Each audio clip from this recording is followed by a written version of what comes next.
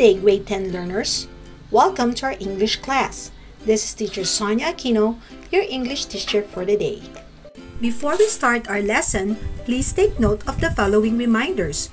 Prepare your paper, pen, and your self-learning module. Then, you can play or pause this video whenever necessary. Our topic for quarter 3, week 4 is Writing Critics. With our most essential learning competencies, compose an independent critique of a chosen selection. Critique a literary selection based on the following approaches. What you need to know. First, note on the essential aspects of various literary criticism approaches. Second, identify the approach used in a sample critiques presented. And lastly, critique literary selections using the appropriate literary criticism approach. Are you guys ready to answer our first activity for this day? Then, prepare your paper and your pen. Be ready to answer this activity on your paper. Choose the letter of the correct answers. Start reading and answer them. Good luck!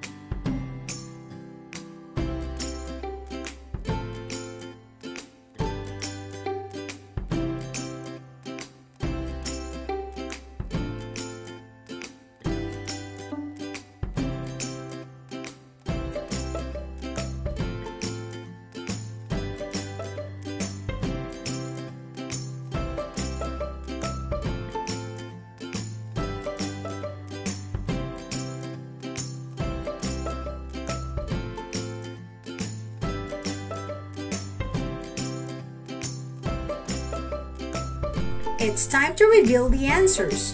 Please check your work now. Be honest.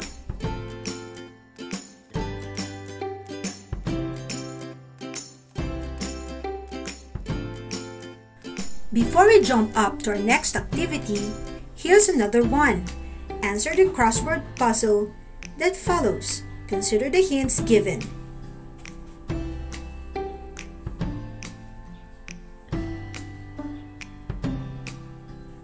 Let's reveal the answers. Very good. I hope you got it right.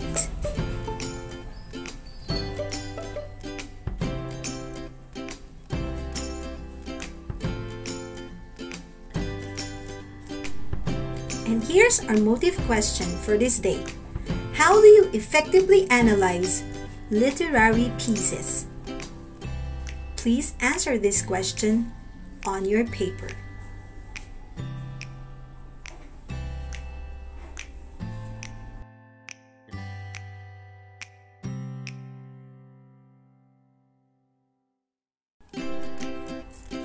Now it's time for us to review. Last time we discussed on the types of writing. They are argumentative, informative, and persuasive writing.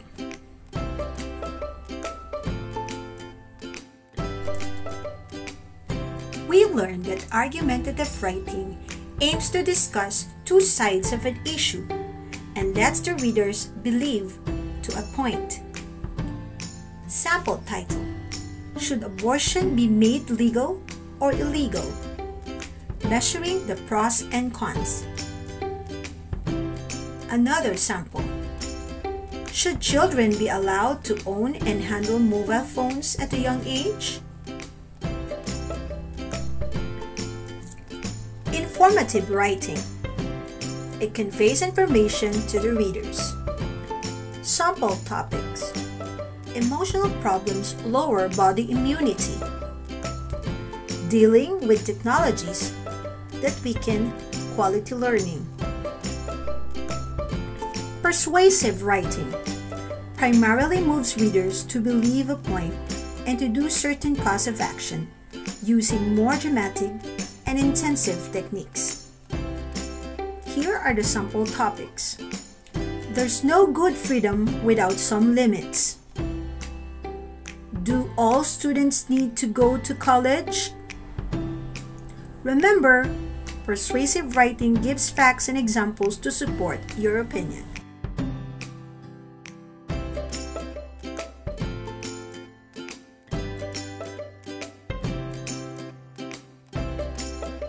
Now get ready for our discussion. In this module, we are about to learn new things. Our new lesson for this week is about literary analysis or critique. It is a type of writing that critically evaluates a piece of literary work in detail. How do we critique? We critique by critical essay, an article evaluating a literary piece, or a review. How to do it? First, we summarize and identify the central issue. Second, raise questions. Third, take note of theoretical and experimental approaches. And lastly, reviews the significance of the results.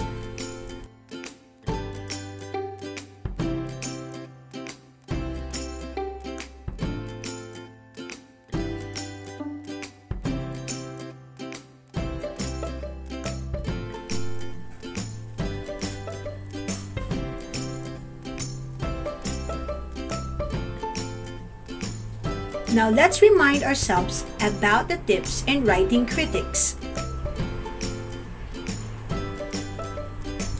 Number 1. Read and understand the text thoroughly. There must be a total understanding. Second, start your critique by writing the basic elements of the story, such as title, author, main characters, setting, and the summary of the story, a brief description of the text. Now let's move on to the third, fourth, and fifth tips in writing critiques. Third, summarize the story's plot. We focus on the climax and the ending of the story. State the relevance of the events to the theme. Fourth, if critiquing a poem, focus on the meaning of the lines and stanza.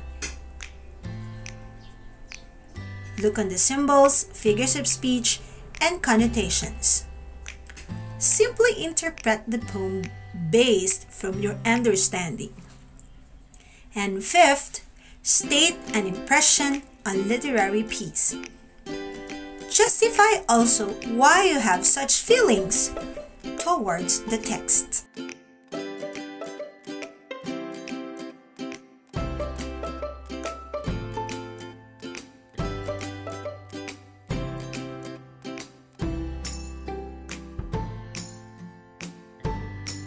And finally, the sixth tips. Choose a suitable approach suitable to the literary piece being analyzed. For instance, a story with female protagonist may be best analyzed using feminist approach. On the other hand, a historical novel would be best seen using historical perspective.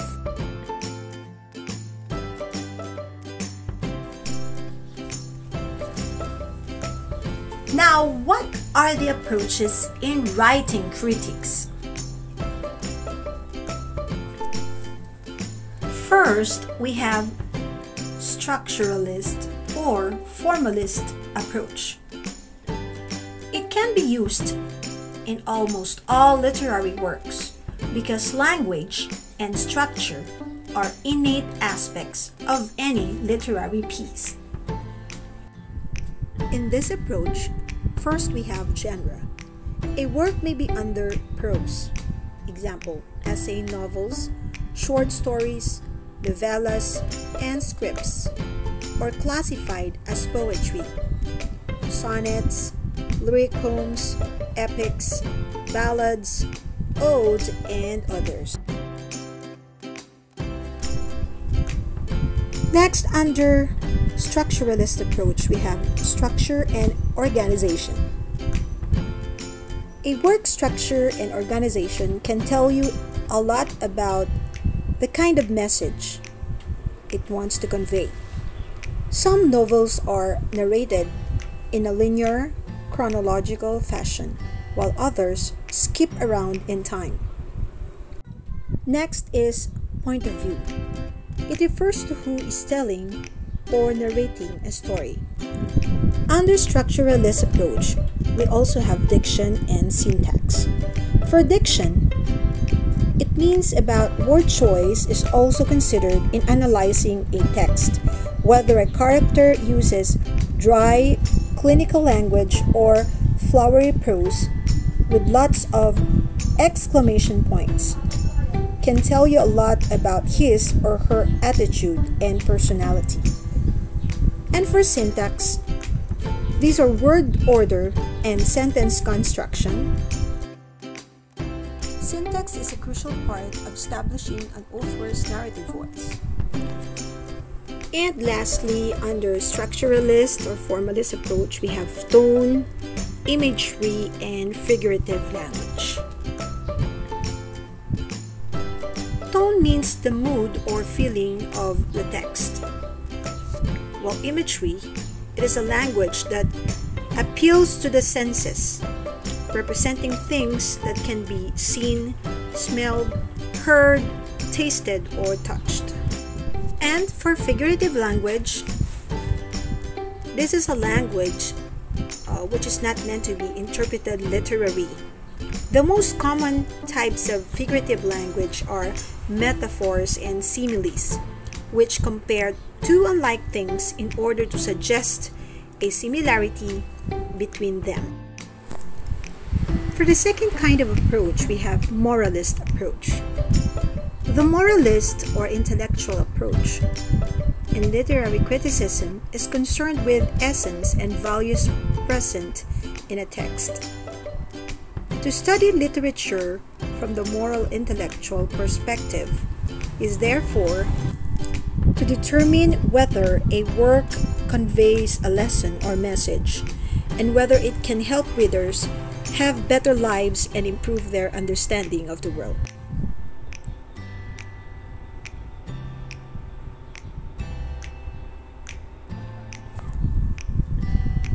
Third, we have feminist approach.